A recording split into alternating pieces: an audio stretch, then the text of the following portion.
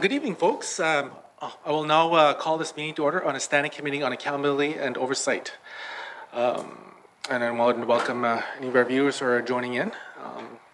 And just to start off the introductions, my name is Steve Norn. I am the MLA for Tune-Willita and chair of this committee. And normally on our agenda, we have a prayer to start off with, but seeing as we did the prayer earlier today in session, I think we could forego that. So going back to the agenda here, number 2 item here is the review and adoption of the agenda. Mr. Clerk, do you speak to that item? Thank you. Yes, thank you, Mr. Chair. You have one item on your agenda, which is the presentation and briefing, and then following that, there will be an in-camera wrap-up for AOC members. Okay. Mr. Clerk. So I don't think we have any changes. I don't hear any. So can I have a motion to approve the agenda as presented? Emily Johnson. Emily Johnson has moved the adoption of the agenda. The motion is in order. And all those in favor? All those opposed? Motion is carried.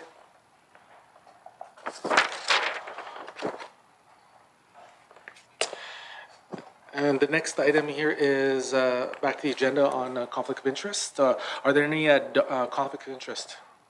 I don't hear any. I will do that as and when. Just bear with me. I'm just going to make a quick note.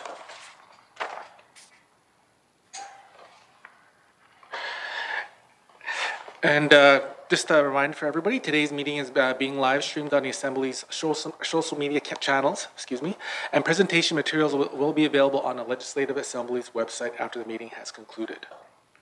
To respect physical distancing requirements, all the witnesses will be attending by video conference. And I'd like to remind all members and our witnesses that all comments, questions, and remarks will need to be directed to myself as the chair. And in addition, both members and the witnesses will need to wait to be recognized by the chair before speaking. And so with that, we'll go back to introductions. So I'll ask the members to introduce themselves in the room to start, and we'll start to my left, starting with Emily Johnson. Rylan Johnson, MLA for Yellowknife North. Katrina Knockleby, MLA for Great Slave. Wesley Cho, and we'll go online. We'll start with Emily Cleveland. Caitlin Cleveland, MLA Cam Lake. Wesley Cho. Jackson Lafferty, MLA Murphy. Okay, Wesley Cho, Emily O'Reilly. Kevin O'Reilly, Frame Lake. Wesley Cho, MLA Jacobson. Okay. We're good? Okay. Okay, thank you, members. I'll ask the Honourable Premier to introduce herself, other witnesses, and to proceed with any opening remarks. And with that, the line is yours, Madam Premier. Thank you, Mr. Chair. Good evening, committee members.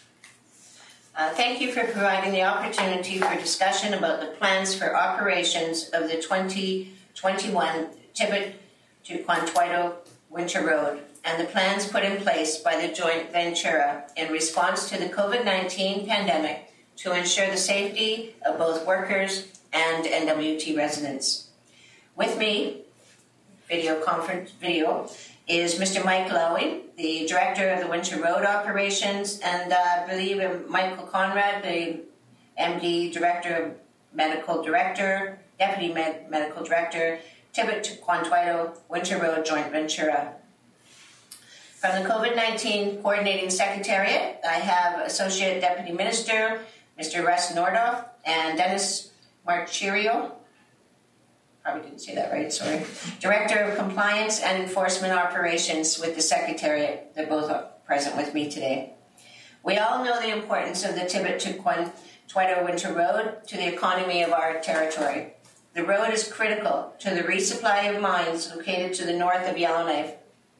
It also provides access to mineral exploration projects and to abandoned contaminated mine sites for federal remediation projects. The joint venture is responsible for operating the Winter Road, and they've taken significant steps to address the risks associated with construction and operation of the road during the pandemic. With the approval of the chair, I'd like to propose that Mr. Lowing share his presentation with the committee. Thank you, Mr. Chair, and I'll turn it back to you. Merci, Madam Premier. And with that, Mr. Lowing, you could proceed with your presentation. Well, good evening, everyone. My name is Mike Lowing. I'm the director for the Winter Road operations for the Tibbitt to Contwoyto Winter Road joint venture, and I'd first like to wish everybody a happy Ice Road Day in the NWT. Today is the day that we've opened up our Ice Road. I would like to note that also on the line, and I'm hoping the audio is working a lot better for him than it is for me, is Dr. Michael Conrad, who is our Deputy Medical Director, who comes from the sunny parts of BC. I'll let Dr. Conrad introduce himself. Good evening, Mr. Norn and other committee members on the Standing Committee of Accountability and Oversight. It's a pleasure to meet with you here this evening. Folks, we have about a 15-minute presentation, so pitter-patter, we'll get at it right here. So I see we're on slide number 2, and which is our health and safety share, and then the Tibbitt to Contwoyto Winter Road joint venture, we always start every meeting, regardless of the size, with a health and safety share. And I would like to show you something that you probably may or may not be aware of. And it's been a challenging year for us, and we'll talk a bit about that beyond just COVID.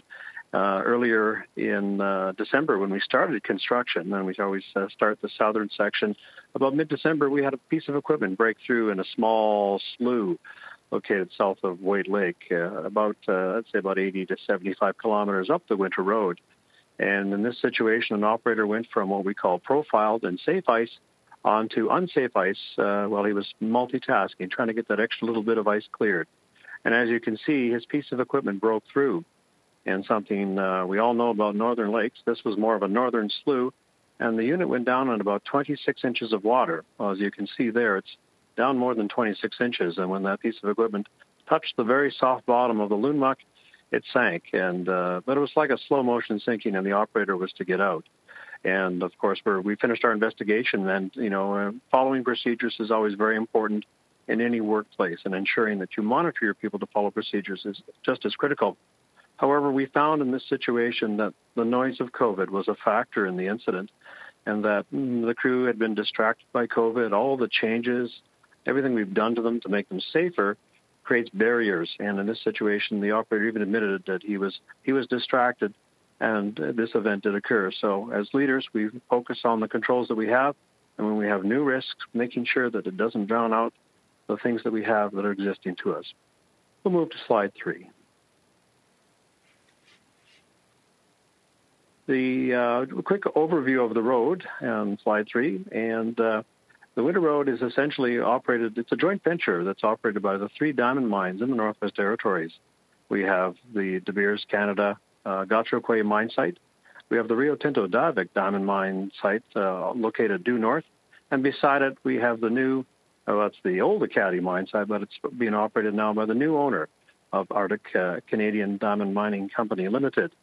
Those 3 companies make up the joint venture who I work for, and they build and fund and cover off a road that spans over 400 kilometers from Yellowknife to the furthest mine site, which is Acadie.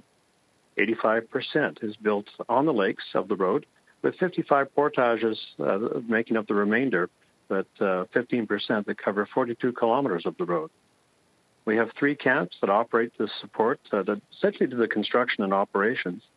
In the north section at the Lac de Gras camp, we have the Nuna de Toncho Winter Road Services, a joint venture. And in the southern section for the Lockhart camp, which is midpoint, and the Dome camp, which is the first one, we have DTR First Nations Construction Corp. At its peak, we'll have about 160 people working in the camps with 160 people working on the project with 95% based in the camps, and that doesn't include the drivers. All right, we'll go to the next slide, number 4, please. We're this year expecting almost 600 drivers to be coming up to join us on the road. It's estimated that 90 to 95% of the drivers that will come up on the Winter Road will stay in what we call the NWT bubble, with an average cycle time of about 2.3 days. It's what it takes the drivers to get from Yellowknife up to a mine site and back. Going south doesn't serve what they want to do, which is to make money. And the average driver will do between 20 to 25 trips over the ice road season. Full construction started of the camps, as I mentioned. Some construction started in the middle of December, but you can see that on December 27th, all three of our camps went into full staffing and full construction with an opening today, February 8th. And we'll go to the next slide.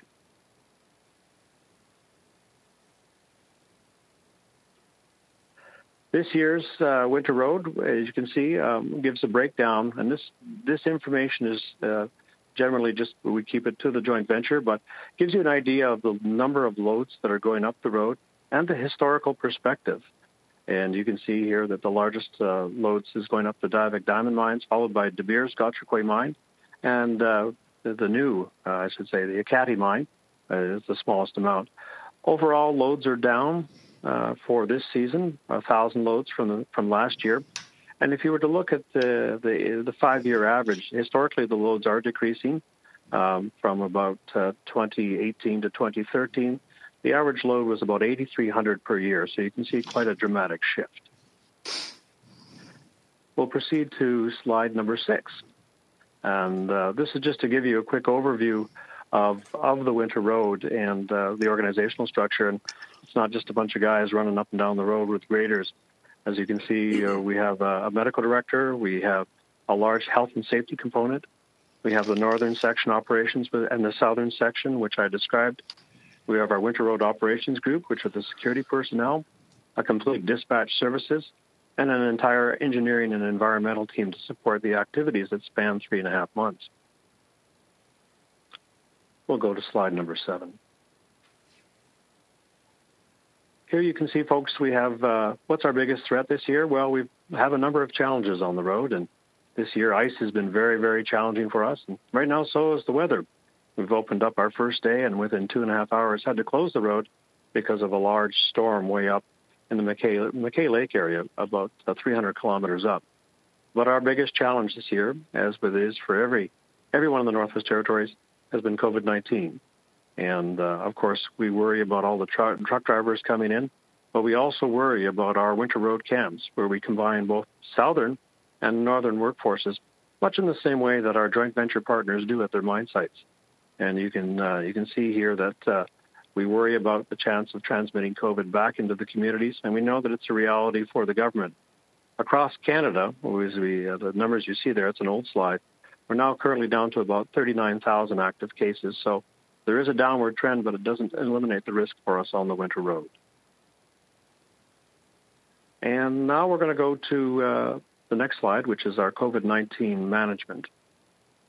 As you can see here, we love our flow charts on the Winter Road, but as you can see, the biggest challenge for us is developing a plan that meets the requirements of the CPHO and of the WSCC. So we work very closely with all the entities to ensure that in all situations we have met, and in most situations exceeded the requirements set up by the CPHO. And I'll begin to, in this presentation, we'll now get into the key components of what those major control points are for managing COVID. And Glenn, if we could move to slide number 9, please. First off, I think most importantly, is the Winter Road has adopted a medical model. It's not just Mike Lowing or this ice road building and operations team making decisions around COVID. We have Dr. Nick Withers, and actually I have to give some acknowledgement here, and Dr. Conrad, who is with us. Dr. Conrad, as I mentioned before, is the deputy medical director for us. So Dr. Conrad and Dr. Withers will act as our medical liaison. They provide clear and ultimate medical direction for us on managing COVID. They also continually talk to and liaise with Dr. Candola and Dr. Andy Delapisi. Both Dr. Conrad and Dr. Withers are very involved in the COVID management programs for Rio Tinto and for the Ekati Diamond Mine, and are also very involved in the Trans Mountain Pipeline as the main medical provider. So they have extensive experience in remote and northern operations. Perhaps, Dr. Conrad, you could talk a bit about the services that your company was providing for us. Thank you, Mr. Lloyd. Dr. Conrad? Thank you, Mr. Norn.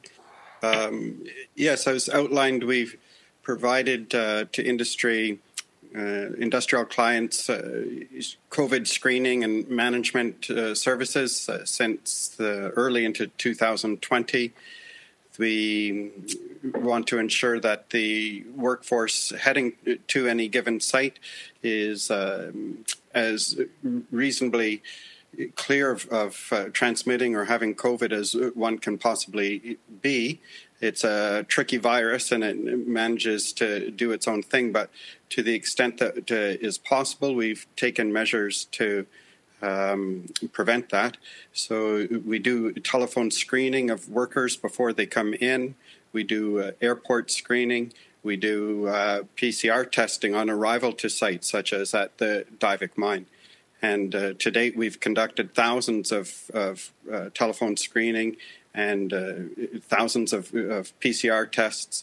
And I think the testament to that work is the extremely low positivity rate that we have compared to the positivity rate of testing of the general population.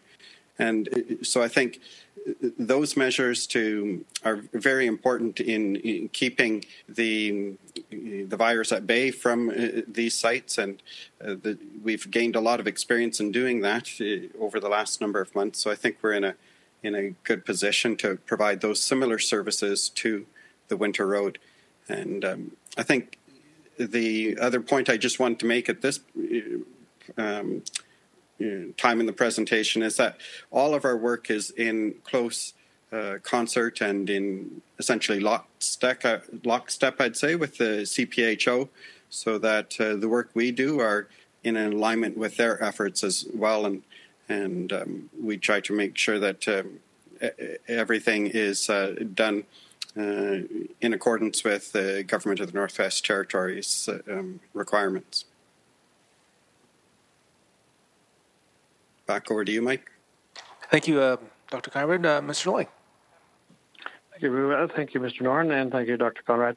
We'll move to the next slide, with slide 10, please, which is the pre-travel medical clearances, and Dr. Conrad already spoke to it, and we are following the same models that have been used very successfully with the joint venture partners and the remote mine sites. And we screen through Dr. Withers and Dr. Conrad all of the employees coming from the south. And we do screening, of course, here in Yellowknife, and we'll talk a bit about the screening for the northerners. But the priority that we focus on is on the southerners, as you can see here. And the biggest point is people are screened before they come to the Northwest Territories, and if they don't pass the screening process, they are not allowed to go up. We don't allow them to travel up. We don't allow them to go up the Winter Road. And again, we're checking for signs and symptoms of COVID, but also compliance to the government as requirements for remote workers, so that in terms of the enhanced physical distancing that they're required to do prior to coming to the Northwest Territories. If we could move to slide number 11. And this is the COVID testing component that Dr. Conrad alluded to. We have engaged in and have begun testing all personnel that go up the Winter Road. Even for myself, if I'm going to go up and visit any one of our operations, I require a COVID test, even though I'm only there for a short period of time. All personnel are going up. They're being tested prior to going to the camp and must have a negative test prior to actually either driving by road or traveling into the camps. We also do exit testing. So at the end of a person's rotation, whether it's 2 or 4 weeks, they are tested and confirmed to be COVID-free, COVID negative, before leaving any of the operating camps or facilities that we have on the Winter Road.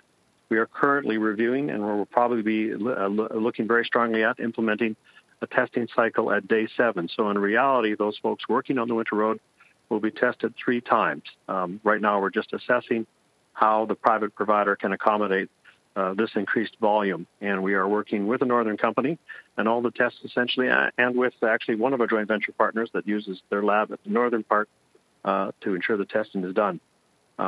I'll actually at this point get Dr. Conrad to offer some perspective on the scope of the testing that we are doing. Mr. Norn.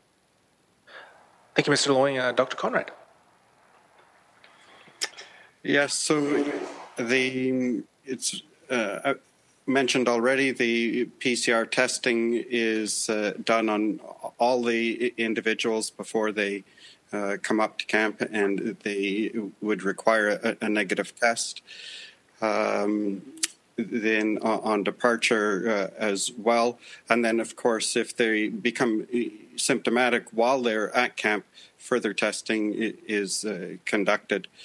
And this is a PCR test, so there's two different types of tests involved in COVID testing, generally an antigen or a PCR. This is the PCR testing. If we do have a symptomatic person, we would also test them at site and take that down to Stanton for the certified lab that is at that facility. But we can, for example, at Divik right now, we're upwards of 10,000 PCR tests completed, with only 5 positive cases. So, as I was saying earlier, with the measures in place, we can't escape it entirely, but we have demonstrated a very extremely low positivity rate, and have been able to manage things successfully to date. Thank you, Dr. Conrad. Mr. Loy. Thank you, Mr. Norn. We'll move to the next slide, and I'll pick up the pace a little bit, folks, because I know it's late in the day for you. If you want to slide 12, which is our camp management, and for those of you who've been in the Northwest Territories for a long time, that the challenges we face, our camps are much smaller than the larger diamond mines that exist due north of us. And in this journey, we've worked with the CPHO on ensuring that our accommodations, often they're shared accommodations, that we don't expose to people to increase any exposure potential. And for all 3 of our camps, we have deployed additional accommodations units to bring our camps into operation and to meet CPHO requirements. The challenge, of course, is when you're moving sleeping accommodations up winter ice roads, you need a certain amount of ice, and unfortunately, the ice is not cooperating. So it's in 2 out of our 3 camps, we've been able to get those units into place, but still working on the 3rd one, which always remains a fairly substantial challenge. We'll move to slide number 13. And this is talks about our winter road construction. And one of the ways we looked hand on heart to manage COVID is, of course, you reduce the duration of the road. One of the larger influxes, of course, comes from our drivers, with an estimated 600 coming into the Northwest Territories. So we've shortened the season to, again, help reduce the exposure. Traditionally, the winter ice road operates on an 8-week cycle season, and in this case, we've actually dropped it to 7. So most of you familiar with the road would have seen it open on February 1. It's actually opened on the 8th. We've also changed our crew rotations to meet government requirements based on the 2-week rotations. And because we also started the road earlier to increase and to prepare for any potential COVID delays, we actually equipped all of our light vehicle fleet in the southern section to clear the ice roads with pickup trucks. Now, traditionally, we've always used heavy snow clearing equipment. And this year, for those of you familiar with Gordon Lake, both the express lane and the northbound or the main haul lane were cleared using pickup trucks, a first of its type. And it's interesting how COVID has forced us to try different strategies and things out of the box, and quite successfully. And it's a good thing we do, because ice was very challenging. We'll move to the next slide, which is, I think, of a lot of interest to folks, and is the management of the drivers. The most public side of the winter road is what people see is in Yellowknife in the North Slave region on Highway 3 and 4 are the trucks. And again, with over almost 6,100 trips being planned up and down the winter road, we'll get into the nitty-gritty of how we're going to manage the drivers.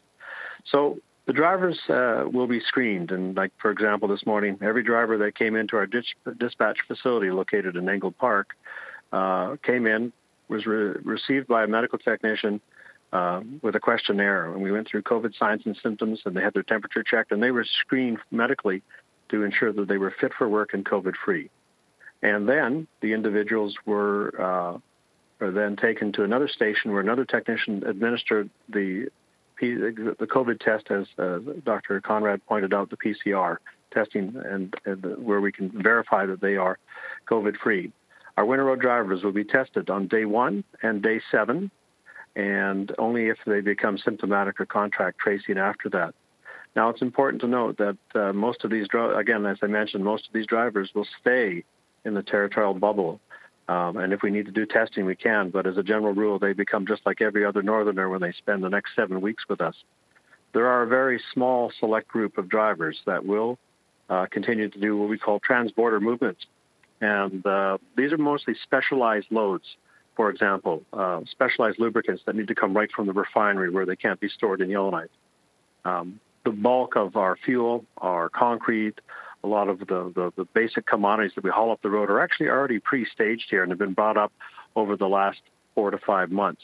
But the bulk lubes are an example of stuff that the drivers need to go right from the refineries in Edmonton all the way up to a mine site. The other commodity is ammonium nitrate, or what we call prill. This is the bulk explosive that we use in our northern mining operations. Of course, people have asked, well, why don't you do bulk storage of the ammonium nitrate in the North of the Territories? And we need to be very careful that we don't introduce larger risks than transborder drivers. But for those folks that are driving the border every time they cross and come back, they have to restart that COVID testing cycle. So if you stay in the bubble, it's day 1, day 7. If you go outside that bubble, we will begin daily, or basically every trip, testing on you. We're also giving our drivers infrared thermometers and daily monitoring cards so that they check themselves every 24 hours for symptoms. And if it's 3 weeks down the road and they're past all their COVID testing and they're not maintaining their daily monitoring, then they have to resubmit to another COVID test. And drivers from the U.S. or Canadian drivers that cross the U.S. for specialized loads will not be permitted up the Winter Road. They're allowed to come into the territories, drop their loads, and then drive back, but they won't be allowed to go past the Yellowknife point for our operational purposes. We're working very closely with our carriers to confirm and ensure they're meeting all the government requirements for long-haul drivers. And additionally, most of the carriers, all 4 of the major carriers that we are working with, have basically begun to separate their northern and southern drivers. So the folks that are going to assign to run to the Winter Road stay in their own version of a carrier northern bubble, and the drivers that come from the south to bring up supplies, they don't send them up the road. They recycle them, keep them separated, and then send them back down. So there's very little interaction between those 2 particular types of groups. I'm not sure. I'll just check with Mr. Norn if Dr. Conrad has anything to add on how we are screening or managing the drivers from a medical COVID perspective. Yeah, thank you, Mr. Loing. Do you have anything to add, Dr. Conrad? Thank you, Mr. Norn. No, I think Mike has gone over it quite well, and for the sake of time, I don't think there's really any important points to elaborate upon. Okay. Yeah, thank you, Dr. Conrad. Continue on, Mr. Loing. Thank you, Mr. Norn. Just a couple slides left, folks. So I think one of the biggest things that, of course, as we all are concerned in the Northwest Territories, is if we develop a COVID-19 case. And in this particular situation, we have a very defined plan. And so with all 3 of our sites located up the Winter Road, if somebody develops any sign or symptom, that's it. They go see the medic, a mask is put on, and whether it's a cold or influenza or COVID-19, you can't tell the difference. We're asking the people on the road not to try and attempt that difference. They're required to phone Dr. Conrad or Dr. Withers, who's ever on call, and those 2 physicians will oversee the medical direction of how we're going to manage those cases and how we liaise with the CPHO. And actually, Mr. Norn, I'll turn that over to Dr. Conrad to talk about how that screening and medical process would be driven. It's not driven by the joint venture; it's actually driven by our medical directors. Thank you, Mr. Loing. Dr. Conrad. Thank you again, Mr. Norn. Yes, and as Mike already pointed out, it's actually can be very difficult to distinguish on a clinical basis whether a person has COVID or not. In many cases, virtually impossible. So it's a very, very low threshold to initiate, say, our medical protocol for it, which would be prompt isolation of the individual and prompt testing. The subsequent steps are developed on a case-by-case basis. The medical management, of course, would follow according to the clinical severity of the case. But very, very early on, there'd be liaison with the CPHO and a treatment evacuation plan as well as an isolation plan would be put into place so that once the person comes out of their from the Winter Road, their medical needs are met, of course, but also so is the safety of the residents of the Northwest Territories. And quickly, another final piece would be very early close contact identification and getting those people also into self-isolation or quarantine. Despite all of the best efforts, this tricky virus, does show up, and so I don't think success is necessarily measured on getting 0 cases. I think that it wouldn't be unrealistic to expect that a case may appear, but the measure of success, I think, is how one is able to contain that and make sure that it stays to just that index case without any other spread around it. And so very, very early and proactive isolation of close contacts. Thank you, Dr. Conrad and Mr. Loy. Thank you, Mr. Norn. And the final slide, if we could go to slide number 16, which titled Additional COVID-19 Controls. And I think this is what I call the common sense slide. And as you can see here, we have implemented a mandatory education program for everybody working in the camps around physical distancing and approved facial barriers. And this also includes our drivers that actually have to take a mandatory online training program, which includes COVID-19 controls even before they can drive on the Winter Road. Much like our drivers, our camp residents are being monitored daily through a temperature check and a COVID sign and symptom evaluation by medical personnel. And we've introduced and just started this week a comprehensive auditing program of compliance to our facilities through our joint venture health, safety, and environment team. So we want to ensure that what we say we are doing, and we are doing, and the only way to do that is by an active audit program. Mr. Norn, that sort of concludes the presentation that Dr. Conrad and I have for you on the Winter Road and our COVID controls, and we are open for any questions. Yeah, Masicho, Mr. Loy and Dr. Conrad for that, for your presentation. With that, I'll turn this over to committee. Are there any questions or comments from committee to Mr. Loy or Dr. Conrad? We'll start off with Emily Knockleby. Thanks, Mr. Chair. I just wanted to say first off, congratulations on opening the road. The very first thing I ever stamped as a professional engineer was a Tibbitt to Contwoyto Winter Road load chart for the ice engineering company, so I have a special place in my heart for the ice road. My question is about, I'm actually really pleased with everything I see here. Knowing where the joint venture maybe started from when I worked on it to where it is at now, I think this is really a great improvement in a very short time, actually. My question is around when the truckers or the transport workers are showing up into the Northwest Territories from the south, before they report to you at the dispatch to be screened, etc., what is the joint venture doing to ensure that they're not then mingling or in Yellowknife or other places interacting with NWT residents prior to all of this screening taking place? I do understand you're asking them questions before they head up, but are they actually having a test down in Edmonton or in Alberta somewhere? And yeah, is there a method in place to prevent them from interacting with us until they are sort of shown to be COVID-free? Thank you. Masicho, Emily Knockleby, Dr. Conrad or Mr. Loy, who would like to take that?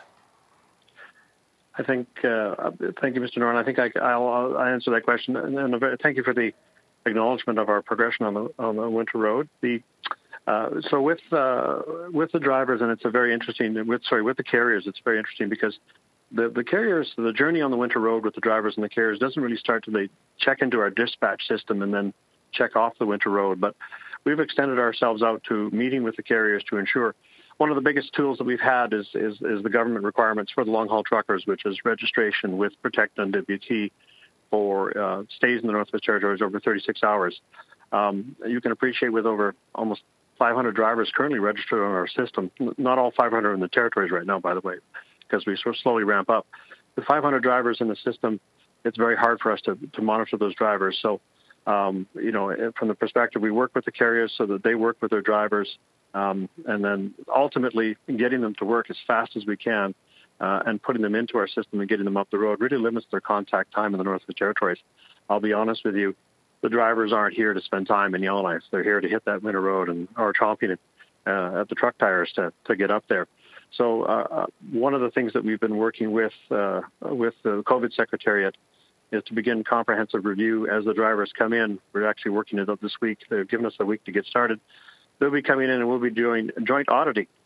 They'll take a look at our drivers that are in our system so they can compare them to the ones that have registered with Protect NWT to make sure that those isolation plans are there. They will be doing spot checks with us and throughout with all the carriers. So we've had there'll be about four meetings in total with the COVID Secretariat about how we're going to work together. So mostly auditing to ensure compliance to the government regulations because those requirements are very strong. Mr. Norn. Thank you, Mr. Loing. Supplementary, Emily and Malcolm? Okay, nothing there. Nothing else. Do any other members have any questions? Emily Johnson. Thank you, Mr. Chair, and also congratulations on opening the ice road. And I thank you for this presentation and the plan. I've had a number of constituents reach out with concerns, but I do think that the work both you and Protect NWT has done sets out a number of safety concerns. I was just hoping you could speak briefly to perhaps unrelated to COVID is any of the traffic calming measures you have done on the Ingham Trail. I know there's been complaints in past years about drivers going too fast and back-to-back trucks, and I believe the joint venture has put their mind to this. But if you could just speak to some of the mitigation measures regarding that. Thank you, Mr. Chair. Thank you, Emily Johnson. Mr. Loing. Very good question, and I'm a lifelong resident of the Northwest Territories, and I've always and lived in the Northwest Slave for quite a while, and always get concerned about the truck trip myself. So what we do on the Ingham Trail is first off we cap the speed. So there's been some speed changes as the Department of Infrastructure has allowed. We've kept our speeds down, so they remain at 70 kilometers an hour. The trucks are dispatched not right now because we don't have. With the COVID testing, slowed the volume down. But at its peak, we'll have 4 trucks every 20 minutes. And when they're traveling down the Ingham Trail, in addition to their speed, they're led by an experienced convoy leader that coaches the newer drivers. But they must maintain 1,000 meters separation while traveling on the Ingham Trail to avoid bunching or causing a lot of inconvenience to the folks that live and drive down there. We also have put in 2 blackout periods for the drivers. So from 7 in the morning to 8 in the morning, we stop dispatching trucks down the Winter Road. And from 5 to 6 in the evening, every day, 7 days a week. This allows people that are coming and working to drive in and not have to face the truck traffic, the challenges that may present to them. The other thing that we do is 24 hours a day, we operate 2 security services vehicles. These aren't for the public. These are for the Winter Road. They're I will call it the police for the drivers, even though there are law enforcement on the road. And 24 hours a day, we have 2 security officers driving up and down the Ingham Trail. They are equipped with a radar gun. They are monitoring for unsafe behavior, crowding of center lines, speeding, seatbelt use, unsafe behavior, aggressive behavior. And these officers have the ability then to, we don't fine drivers, we punish them. And it sounds really draconian, but if a driver doesn't follow the rules, that we meter it out in days of suspensions. And there's a rule in the handbook that goes by that. And they could have a 1, 3, 5 day suspension, a season ban, or a permanent ban, depending upon the severity of what they have. So we're fairly aggressive on the folks that drive on the Ingham Trail in terms of the drivers. And we work very closely with the Ingham Trail. We just recently put out a notice to them to keep them fully informed of how we're managing traffic on the trail, because it remains a concern to them as a concern to us. Mr. Norn. Thank you. Mr. Emily Johnson has no further questions. Just looking over. Do any of the members online or call-ins have any questions? Emily Cleveland, line's yours. Thank you very much, Mr. Norn. So just to follow up in regards to MLA Knockelby's question, rules in Yellowknife and such, I have had some constituents reach out just about concern about ice road truckers that are in town fueling up, or that are not fueling up, sorry, but getting supplies and stuff, like we have Walmart and whatnot, and potential for people not following the rules. And I think that there's a twofold thing happening there, where on one side, there's kind of a need for public education in town, but then on the other hand, I'm wondering what kind of education is happening with drivers about the rules as far as operating within Yellowknife and staying compliant with the COVID restrictions here in town. And is that, I know you talked about not issuing fines, but doing kind of more of a punishment for people who don't follow rules of the road. Are those also being handed out, or a potential to hand those out to people who don't follow COVID regulations? Thank you. Mr. Emily Cleveland, Mr. Lowy. Yeah, and that's an excellent question, and it always comes down to where does the jurisdiction of the ice road start and stop, and we've and I guess in the case of once the drivers come to the territories, we don't actually know they're here, and that's the challenge we face. Until they come into our system, they're registered, and they come and get their what we call their truck number, and something very unique to any time that you see heavy transport truck driving down the road, and it has a license plate, a funny colored territorial license plate in its driver's window in the either upper left or lower right, upper left or lower left corner. You know that that's a Winter Road vehicle. It's very easy to distinguish, and it helps you to identify that vehicle. So until they check in with us, we very rarely know that we just don't have the contact, other than working with the carriers to remind them that they have to follow the government requirements. My thoughts are that if you find a person that's in a parking lot, you can always phone the carrier and speak with their health and safety team to determine maybe this is a carrier that's coming up that's working for any number of businesses in town or doing regular hauling. I'm not sure. It could be a trucker based in the NWT. Sometimes you can't tell the difference. But once they have that ID plate, then they're very trackable to us. And you can phone our health, safety, and environment supervisor, and we'll begin an investigation if we believe there's a COVID infraction, understanding that we can't give out any sort of punishment for that because they're not on the Winter Road. They're in a legally binding government jurisdiction. But we would certainly go and take that to Protect NWT and the COVID Secretariat to pursue an investigation and to validate that if there's non-compliance, then if there is, we will ban that person from the road. Thank you, Mr. Lowing. Supplementary, Emily Cleveland? Thank you very much, Mr. Chair. Just switching directions here, Mr. Chair. I have a number of constituents who use the Winter Road actually for hunting purposes to be able to access traditional hunting grounds.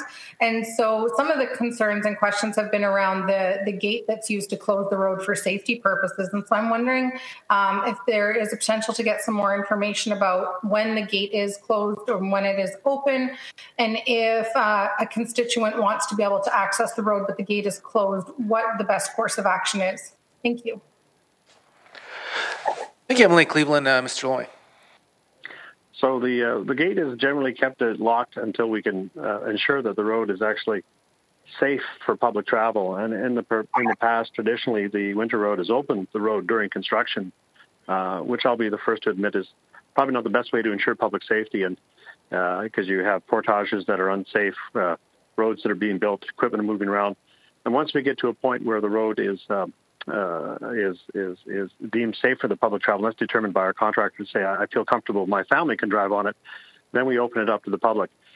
This year, the gate was kept locked for quite a period of time, and I'll be the first to admit a lot of that had to do with the extremely poor ice conditions. So there was not the normal access to the Winter Road.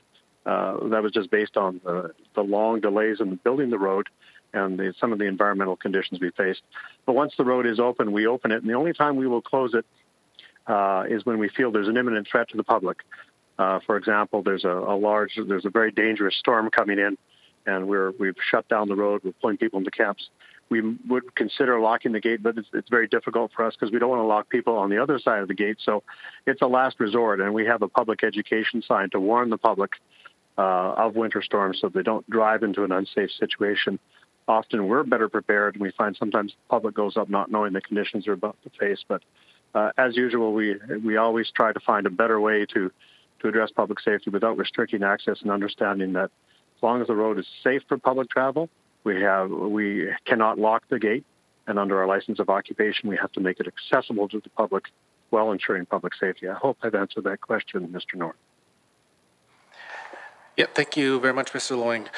Up next, I have Emily O'Reilly. Emily O'Reilly, line's yours. Thanks, Mr. Chair. So I think I heard some discussion of auditing. It looks like the joint venture does its own, and maybe WSCC or COVID Secretariat does some. Maybe I can get some further details on this auditing and whether the results are shared back and forth and what that really means. Thanks, Mr. Chair. Thank you, Emily O'Reilly. Mr. Loing. Yes, and we're always open. Last year, we undertook a tour of the Winter Road with the Workers' Safety and Compensation Commission to ensure that all of our facilities meet requirements under the Occupational Health and Safety Act. The COVID Secretariat is a new entity that we are working with, but I look forward to the joint auditing programs.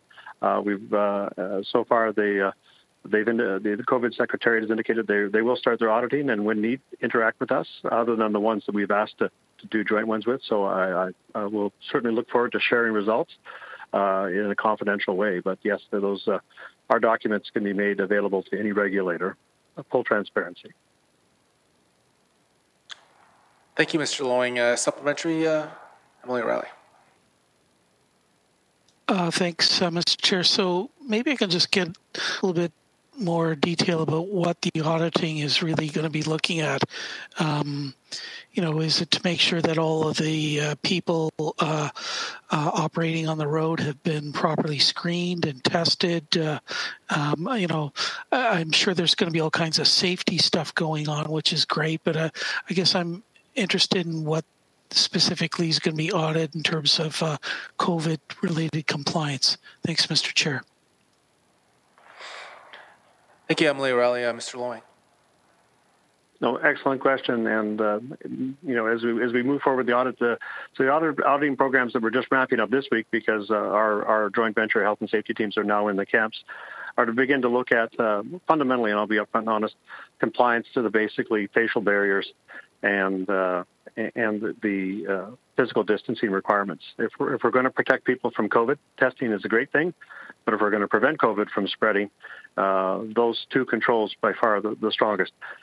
We've started in our camps with these programs, and already a mixed bag of results. I'll be honest with you. When people work in a remote camp, they're very social in that you work with people for long days on end in a very small environment.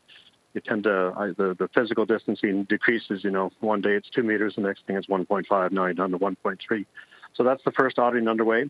At the end of this week, we'll be auditing training records to ensure compliance. And that's meeting actually a WSCC requirement on training. The next step will be for us to begin to audit the drivers as they come in to ensure compliance, that they are registered with Protect on WT. And as we go through, that's the sort of the three major that we've got started within the next 2 weeks. So for us to get started on that and get grounded and figure out where our successes are. And most importantly, we don't want to audit them to death. We want to audit, find where the improvements are, make the changes, and then re-audit again. So already we've, for example, the auditing that we found in one of our camps found facial barrier use and physical distancing to be weak at best, I'll be honest. So we addressed that by putting in a mandatory mask policy. Regardless of physical distancing, it doesn't matter. Whenever you walk into any one of our remote camps, you must wear an approved surgical mask, not your own personal one, but one that we give you, and now it's mandatory. So that's an example of where we found a deficiency through auditing, and now we're making a change, and now within a week we'll go back and re-audit compliance. Mr. Norn. Thank you, Mr. Loing. Do I have any other questions from the members calling in? Okay, I don't hear any. I did have a couple of questions. And turning to slide 11, there is some mention about the PCR test, and I guess just for the benefit of our viewers too as well. My question is, what is the turnaround time from when a driver is tested to getting a result for that PCR test? Mr. Chair, I'll answer that question then. So what we're doing on the Winter Road, because of the complexity, most of our testing is people flying in. We test them and we have a few hours to sort through them before they fly out. The drivers are a bit of a different situation. Unfortunately, we have limited testing ability, meaning that we can process in its current configuration with the private sector provider that's how we're doing the testing for us. This company can only do 15 tests every 2.5 hours. So what we've done is we've changed our dispatch timeframes. Right now it's 4 trucks every hour, and we're getting to see how well the testing company can keep up with it. Then we'll move it to 4 trucks every 40 minutes, and then hopefully on our regular schedule, 4 trucks every 20 minutes.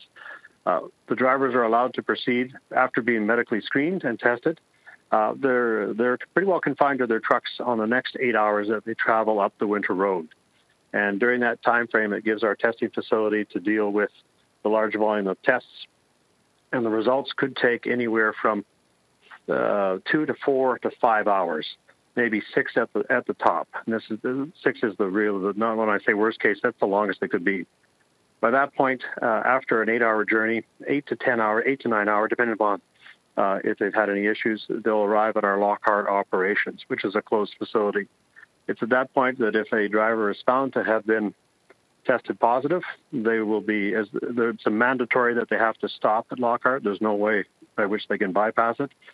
The driver will pull in, they'll be met by a team, and the driver will be stood down discreetly. We don't get on a radio and say this. We'll talk to the driver. They'll, what we call dolly off the load, remove their trailer that they're hauling. There'll be a medical assessment to determine that the driver is fit. Generally, as a rule, if they made it that far, they're either asymptomatic or may have mild symptoms because they've already passed a medical screening. Then the driver will self-extract or drive back to Yellowknife under escort, where we'll bring them back.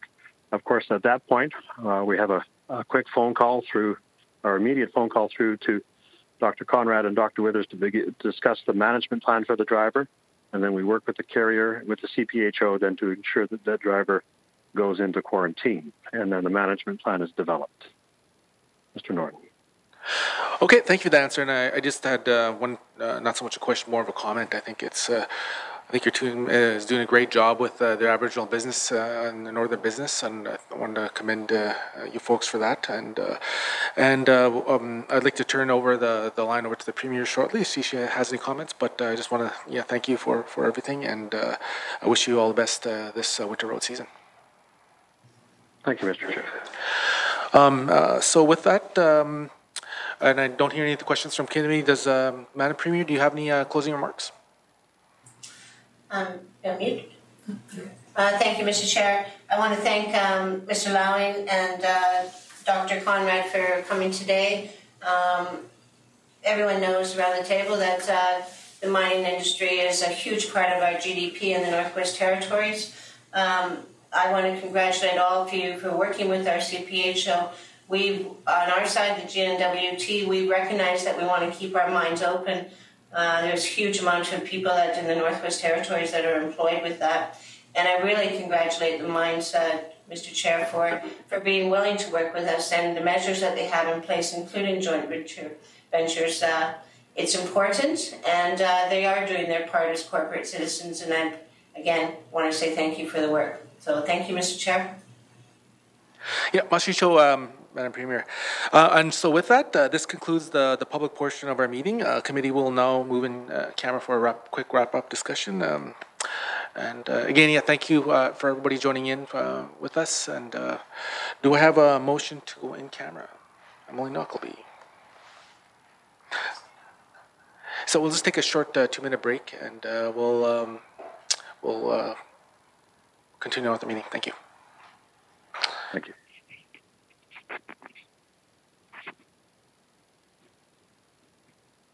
Mr. Long.